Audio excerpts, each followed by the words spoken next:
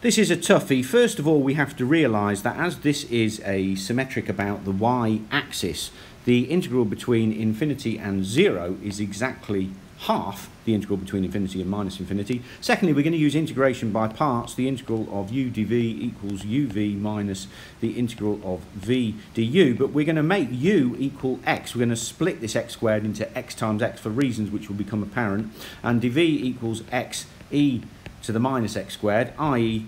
du equals dx, and v equals minus e to the minus x squared over 2. And now when we do this integration here, we get that that equals minus x e to the minus x squared over 2 between infinity and 0, minus a half e to the minus x squared dx. This is 0 when we put in both infinity and 0, check using L'Hopital, and that gives us plus a half integral e to the minus x squared dx between infinity and 0, and we know that that is root pi over 2, so therefore the answer is root pi over 4, which is answer A.